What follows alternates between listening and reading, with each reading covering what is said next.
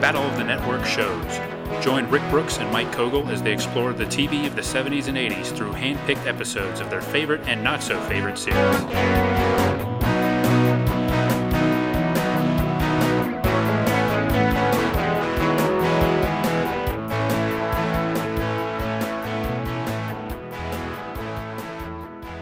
Hello everyone, welcome to another bonus episode of Battle of the Network shows. I'm Rick here with Mike. Hey. And we're going to do another one of our List-o-rama shows today, and the topic is TV shows from our era, the 1970s and 1980s, that we think would make interesting comic books. There's many TV shows, even some that might surprise you, I think, or surprise us, that did become comic books in the era. But, of course, there were tons and tons that didn't, and we're going to kind of give you some of our picks for what might have made some good reading material back then, huh? Yeah. I didn't put my list in any particular order. I didn't either. All of mine are shows that we've talked about. Oh, okay. On the podcast. I'm not sure that's the case with my list. It wasn't intentional, but it is a good bit of self-promotion. Okay, yeah. Well, yeah. Nicely done. In case people listening to this haven't listened to other episodes, I'll be able to I'm pretty remind sure. them. Sorry, I think we've mentioned all the ones that I talked about, but some of them we've talked about more extensively than others, and there's only one of these that we've done a whole episode about. Ah, good. Probably not going to have a lot of crossover then. Okay, well, that's good. Yeah. So I'm going to start with the first one on my list. Okay. Again, not ranked. This is definitely something we've talked about. It encompasses a number of shows. This would be the Norman Lear universe. Ooh. Line of comics. Interesting. I'm intrigued. I see it not a very big line. I think two lines. One would be your more socially conscious Norman Lear shows. Mm-hmm. Your All in the Family, Good Times, Jefferson's, Maude, those kind of shows. Mm-hmm. The other one would be sort of the tangent, more usually targeted at kids. So your Different Strokes, Silver Spoons, Facts of Life type shows. And I think it would be either an anthology where every month you would get short stories from all of those, or an anthology where every month you would get, 1 month would be All in the Family month, and the next month would be a different one. But, of course, all leading up to the Crisis on Infinite Norman Lear universes. Yes, it would. Of course, this would definitely be a shared universe. Yeah. It would be clear that all of them would be in this shared universe. Right. And because you have, because it happens in comics, different artists and people coming in, you would end up having all the same issues you would have that you have with the shows. Like, Lionel would look different depending on who drew him. I like that. Some of the continuity issues with Florida. Yeah, that's very intriguing. Now let me ask you this. Crisis on Infinite Earths was famous for one of the devices it had was the whole red skies, like where some crossovers basically had maybe a couple of panels with red skies in them caused by the crisis, and that was their tie-in. Yeah. In the Crisis on Infinite Norman Lear universe, would the sight of red skies lead to a heartfelt discussion about colors or the lack of differences between colors? Yes, I think so. Okay, that'd be... Yeah. You sold me. It's an interesting approach, definitely. Right. And, of course, even in the lighter line, you would still have many very special issues. Oh, yeah. And a hallmark on either of those lines is if at the end, it would end with a silent panel. Would the Comics Code Authority be approving this line? It would be with the more serious one. It'd probably be touch and go. Some of the subjects there, but and they might just have to be like Stanley and buck the code if they don't. If they, he famously had issues about the Spider-Man story about Harry Osborn being hooked on, goofballs, and the Comics Code didn't like that, so he just ignored the Comics Code that month. Yeah. Which makes you question, what authority does a Comics Code Authority have? Yeah. Hopefully Norman Lear would at least have a spirited battle with the Comics Code along the way. Yes. A point or two. So. And, of course, he would have his version of Stan's soapbox. Yeah. Which really would be a soapbox, probably, Norman Lear. Probably would be, yeah. I like it. Yeah. I would definitely read all those. I like the approach. The rich diversity of the Norman Lear universe would be reflected well in that, I think. And you could have some crossovers. Well, I'm glad you mentioned that, because this wasn't the first one I was going to talk about, but I thought to myself, what in a weird way would be the absolute silliest TV show of the era to turn into a comic book. And this may not be the absolute silliest, but I actually came up with Maude. Ah. So maybe we could just think a little bit specifically about what a Maude comic book would look like. Yeah. There's really no need for a Maude comic book. No. I mean, and many of the things that they talked about on Maude, I mean, can you really imagine a spirited discussion about some of those social issues, like on a newsstand next to Spidey Super Stories or something like that? It would be tough, and I think especially with sitcoms, those kind of sitcoms in particular, there's not a lot of visual interest. Right. I mean, especially like on Maude, they're kind of like drab sets, and so, but almost in a strange way, I think just as entertaining would be a total like dumbed down version of Maude, totally stripped of all the social relevance, and just like a generic domestic kind of situation comedy deal with Maude and you'd have the Conrad Bain and Rue McClanahan characters, of course, and Bill Macy, but just kind of a show about a middle-aged housewife, and maybe with kind of an activist side, but drawn in a semi-cartoony style, but more or less still looking like B. Arthur, and I'd be fascinated by that. I mean, when you're talking about it, I'm imagining either, I guess, a Mad Magazine look. Yeah. Or a sort of like a newspaper soap opera look, which is not as cartoony, but I could see Maude being a comic strip. Yeah. A newspaper strip. Yeah. Yeah. That's not a bad idea. I like that. Yeah. And a B. Arthur take in comics form, that would be an excellent visual. Yeah. Actually. Just a withering glare would really jump off the page. Yeah. At the end of a page, or like just one panel, it's her doing that glare. Right. Yeah. So to me, I don't think it would really work, but that's kind of why I would want to see it. So right. that was my. Well, it would certainly be part of my Norman Lear universe line. Yeah, that's good to hear. That's good to hear. All right, my next one, and one is not probably not going to be a big surprise maybe to you, but also I do have a caveat with it, so it's Magnum P.I. And I did find some images from a Magnum P.I. comic, like a 1-page or 2-page comics from England. Oh. So ITV in England had some kind of magazine, I think aimed at kids, but called Look In, about their shows, and they would have comics of some of their shows in it. Ah. So technically one existed, but I don't think it was much of one. I also saw something called a Magnum P.I. annual that seemed maybe connected to that, and a Knight Rider one like that, and at least one other American show. Oh, $6 Million Man. But that has comics now. I mean, that's... Yeah. Or The Fall Guy, that was... Oh, The Fall Guy, wow. Yeah. But I think Magnum P.I. is dramatic. You got car chases, you got detective work, you got narration already built into it. Yeah, that's good. You got the visuals of Hawaii, and of course you just got all the things that are cool about Magnum. Yeah. A little bit of drama, humor, good, solidly written characters. Very nice. I'd read that. Yeah, I would like that too. And I didn't know anything about there was any kind of Magnum P.I. comic. I didn't either. I mean, I was just doing like image searches just to make sure, and then I'm like, well, okay, what is this image? Yeah. Where is this from? It should have happened, that's for sure. Yeah. Yeah, I like that one, definitely. It's interesting that it seems like maybe earlier periods, maybe when there were more publishers of non-superhero stuff, that there was more of that kind of, I don't know, maybe it was like Dell or Gold Key or somebody was doing more of these kinds of things that you see in dollar bins and things that you're just surprised. Right. And of course, DC had like Jerry Lewis comics and right. weird things like that. But I don't remember a lot from our period, unless they were connected to a cartoon. Well, I do remember like Happy Days comic is one that just seems like a weird thing that existed. Yeah. I'm going to shift gears again because I think you've given me a transition to one of my other picks, if I may, and that would be The Greatest American Hero. Oh, yeah. I could see, and I was visualizing that as a Gold Key comic, actually, like in the time period, with totally generic artwork and kind of generic storylines, and just kind of like a quick knockoff attempt. Yeah. But something that I would totally buy. Photo covers? Yes, photo covers. Exactly. Photo covers, and then inside, like, anonymous, like, art and stories.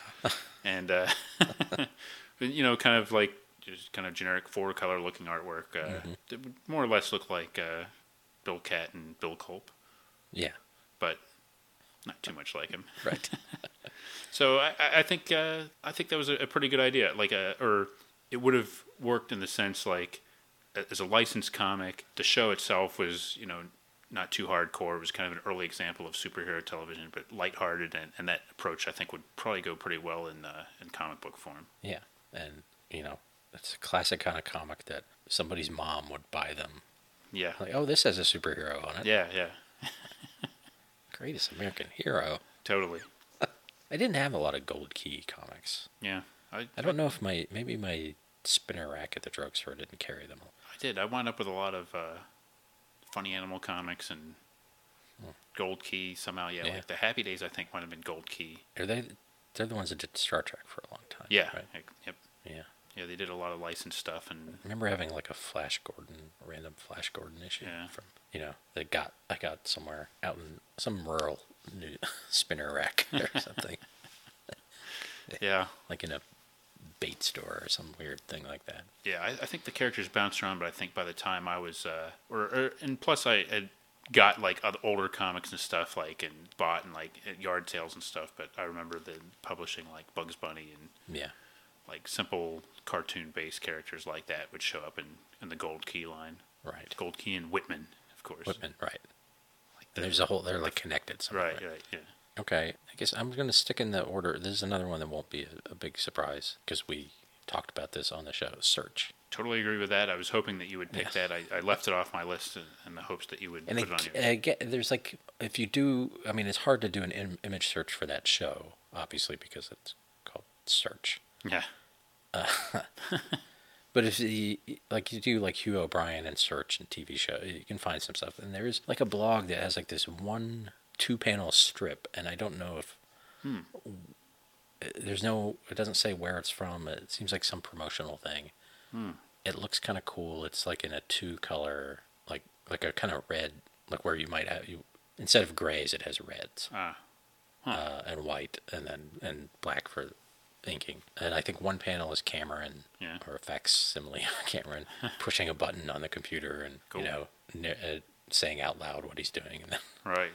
The other panel is like he's saying something about I better erase the tapes. Oh. And the other panel is Hugh like dancing with a woman and flirting. Great. But I don't know what the provenance of that is. On our episode about the show Search, we definitely talked about the idea that it would make a cool comic book. Yeah. And that I would be willing to write that comic. Yes. Does that offer still stand that you would be willing to turn that into a comic book? I have to admit that plot is not my strong point, but as far as writing, but for that I would up my game, I guess. I have no doubt that you would do justice to the spirit of the show. Yeah. And yes, I agree. That would make it an excellent comic book. They should have done that already, really. Yeah, I think so. But then again, the show should have lasted much longer, too. Right, yeah. So, okay. Excellent choice. My next choice, this is a little unique. This is kind of something that we've talked about, and I'm putting this on there because maybe this would give us an excuse to finally figure out what the show is all about. Gemini Man. Yeah. Gemini Man keeps turning up in the BOTNS universe, and we know it stars Ben Murphy. We know he's athletic. We know he's gifted, physically gifted. Gemini Man it didn't last very long. Of course, it was on NBC in our favorite NBC weird time period of the late 70s, early 80s. Yeah. And what makes him a Gemini Man? Yeah, there's some kind of like hybrid human kind of deal going on, and it's vaguely science fiction-y, and to me that's enough to make it a candidate for a comic book. So I think if Gemini Man had been more popular, it probably would have been a comic book. But to me, just the fact that nobody remembers the show or really knows anything about it, and it's never on anymore, that's no reason not to turn it into a comic book. It's a great comic book title. It is, yeah. I mean, it sounds cool. Yeah. There's something, and to me, it's kind of mysterious. It's like what I'd like to see. Yeah. Just because, what is the deal with Gemini Man? I'd really like to find that out. And that's not really available anywhere. I think maybe some clips, and but I don't think full episodes. It hasn't been commercially available. Maybe he's just an athletic guy, and every episode someone asks him his sign. Yeah. I'm a Gemini, man. Well, that might make the comic book a little less dynamic than I was envisioning, but you never know when that's going to happen. Yeah, that's the thing. It's like a Dean Martin guest at any given time. Yeah, and it's always a celebrity asking him. Yeah, right. That'd be Hey, Daddy-O. Or Maybe it's even more cosmically oriented. You could do like Jim Starlin could have done a Gemini Man series. Yeah. Everybody would probably enjoy that. I bet, yeah. It would be weird. Yeah. That's a good choice. Oh, thank you. I can't visualize it because... Yeah, well, that's... Other than seeing Ben Murphy in Battle of the Network Stars. Right. I see like Ben Murphy like in outer space, like with some kind of weird like gloves of some kind and like... Yeah. A motion trail behind him. And it could have nothing to do with the show. Yeah. Just take the title and the Ben Murphy likeness and... Yeah. Let Jim Starlin craft a whole universe out of it. Right. That sounds good. Thank you. So my next one, I think it could be a comic book or it could be a newspaper feature or a strip or one-panel comic, maybe. In Search Of. Ooh. Excellent choice. And here's my really kind of... I would, if it were a comic book, I would want each subject matter to take up multiple issues. Really? 4 to 6 issues. Really? For a comic strip, I would want it to... It could be a one-panel thing, or it could be a strip. But I would still want it to be paced like a soap opera strip. The point being that you spend a very long time reading this, only to eventually to get to the non-conclusive ending. I love it. That's great.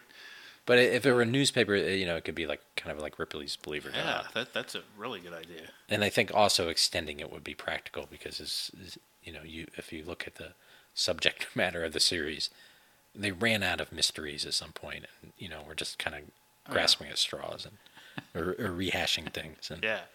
And they could do updates every now and then. Yeah. If someone finds the Loch Ness Monster, okay. Yeah, do an update. Yeah.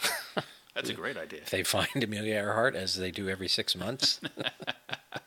I like all of that. Plus, we've seen Leonard Nimoy in comic form, of course, in Star Trek, and animated form in the Star Trek cartoon. But I think he's good for that. Yeah.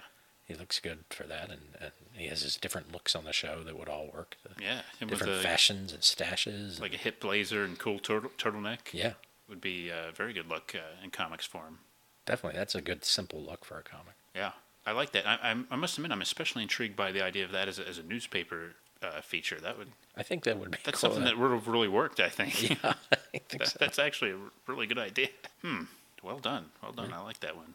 That's something I definitely want to see. Okay, my next pick is another iconic show that we haven't discussed yet on the podcast, long form, but it'd be Miami Vice. And I'm envisioning Miami Vice as like kind of the era, kind of like the early days of direct-to-market comics. Yeah. I'm thinking kind of not like Marvel, DC, but like somebody like an Eclipse Comics, where it would be sort of like not really adults only, but kind of a more mature edge and appeal, and kind of going more towards a direct market. So there'd be a little loosen up. They'd be able to talk about like drugs and kind of mature themes, and they'd be like self-consciously talking about that kind of thing. Yeah. It'd be sort of putting things in and kind of pushing the envelope on purpose, and kind of like slick paper that doesn't really need to be, and right. and really like bright covers and everything. Of course. But so a little bit more mature, like kind of like indie comic kind of thing. But like I'm thinking like a Quality Comics or Eclipse, somebody like that from like the mid '80s kind of deal. A little bit of swearing. Yeah. Some mild profanities. Some TNA, some violence. Yeah, exactly. Yeah, I think that would be cool. There might Pacific Comics. There might be Malibu Comics, isn't that one? Yeah, I think that was. There might be like one that's come out later, like in more recent years. Okay, yeah. Oh, really? From like Dynamite or somebody. Okay, but, yeah. I'm thinking like when the show was on. Yeah. No, I'm surprised it didn't happen. Yeah. It just seems like, because, marketed like teenagers or college dudes or something. Yeah. Yeah. I think that could have worked. They could have gone even farther, maybe. They could have made it a rated R comic. Yeah, that wouldn't have surprised me either. No, it wouldn't have surprised me. Maybe NBC wouldn't be cool with that. Yeah, that's true. While the show was still on, they might not have wanted that. But despite that, obviously Miami Vice is known for the colors, but I can also see it being black and white, very noirish kind of black and white. Right. Yep. Yeah, Either that's way. true. And maybe like bright covers, but black and white, more stark interiors. Yeah. All right. My last one I think could also either be a comic book or a comic strip. The White Shadow. Ooh. And here's my thinking here. If it's a comic strip, somebody needs to give Gilthorpe some competition. You know, there's room for more than one high school athletic-based comic strip. Totally. And when you're reading the newspaper about all the crap going on in the world, what more do you want than to turn to the comics page and read a comic strip about kids getting VD, or racism, or class warfare, or kids getting hooked on angel dust, unintended pregnancies, deaths of major characters. Oh, this sounds great. But it could work as a comic book too, because then you can do the basketball stuff and a lot of exciting layouts and things. Oh, good point. Yes. Yeah, I like that. That'd be really something. Every day, get home from work and the evening papers. What's Thorpe up to? Yeah, check out the White Shadow. Yeah. I would have loved to have seen that. I mean, you bring up a good point though. Really, for years, I mean, we've had Gilthorpe and Tank McNamara was the only thing that really came close to touching on sports, and obviously that was a completely different thing.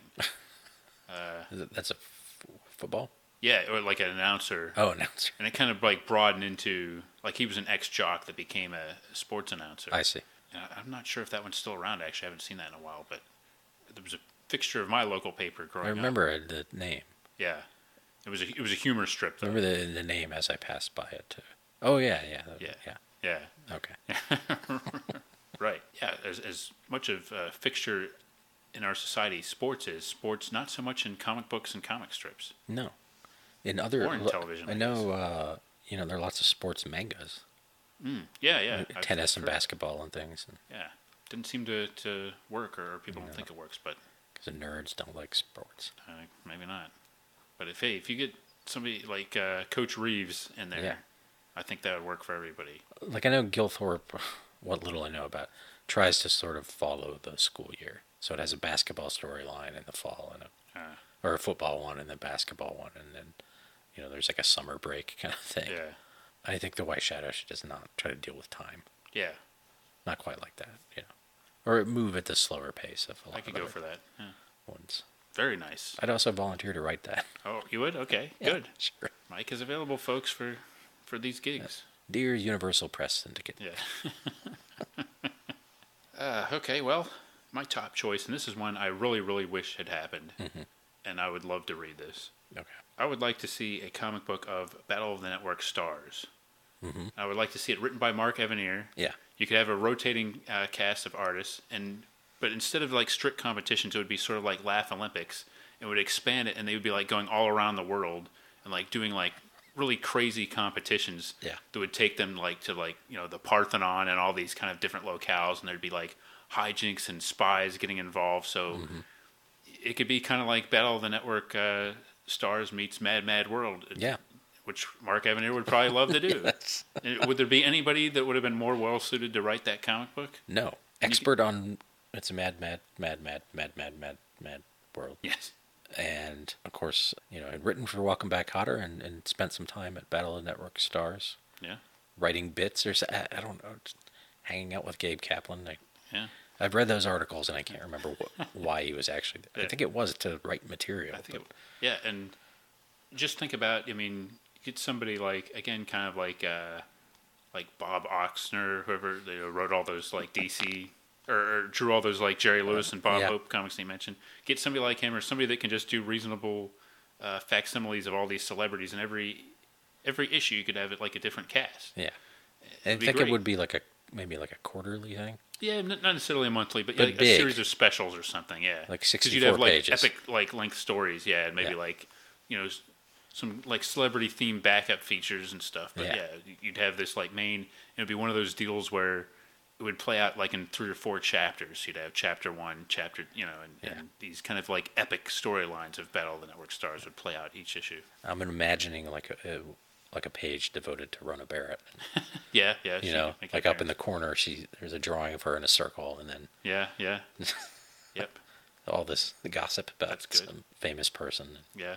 And periodically, I mean, you'd have all these other adventures going on, but you still would have scores, and you would have winners by the end, and you would have Howard Cosell. Right. So all those classic elements would be there. But somewhere in there, Gabe Kaplan would have to save the world. Yes. I think the only thing you might have to tone down a little bit might be the dunk tank. Yeah. I mean, you could have it there in some form, but you don't want to be too photorealistic with the drawings and that. More focus on the dunking. Yes. Less the athletic competition of it. There were Welcome Back, Kotter comics, right? There were. And I think Mark Evanier wrote at least an issue or two of that. I think so, yeah. And Tony Isabella. And, right. So, yeah.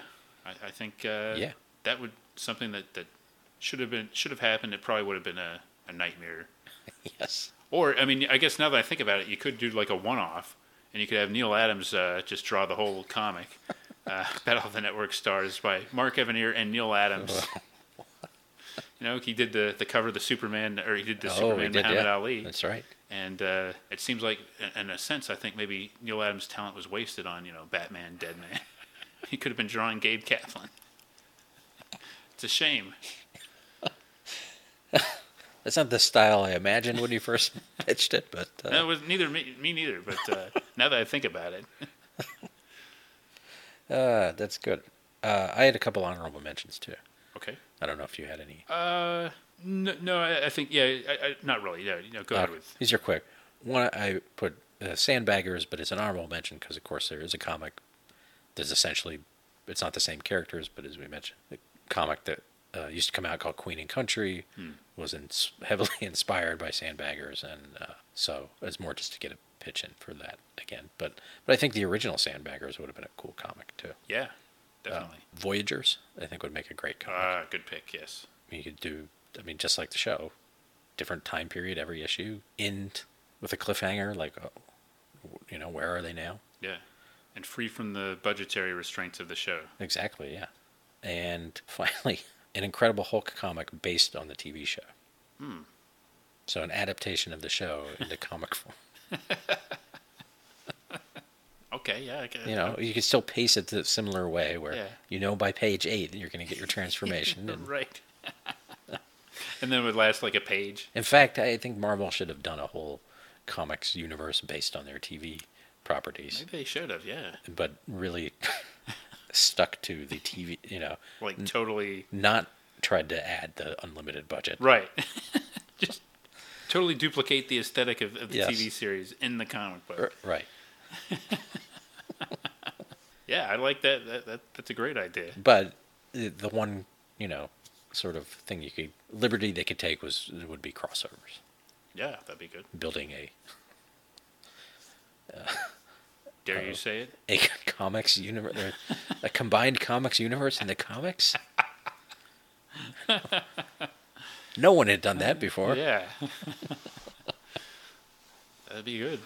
Because they did, the Hulk cartoon in the 80s, they adapted an episode of that, the Quasimodo episode of that, into a comic. Huh. And I think there's something about, there's some deal with Reb Brand, they were going to promote those in the comics somehow. But I forget the deal. They certainly should have. Yeah, those are my ideas. Those are great ideas. But I think a lot of shows, the thing, as we know about TV of this period, is that it's not always visually dynamic. It certainly is not, no.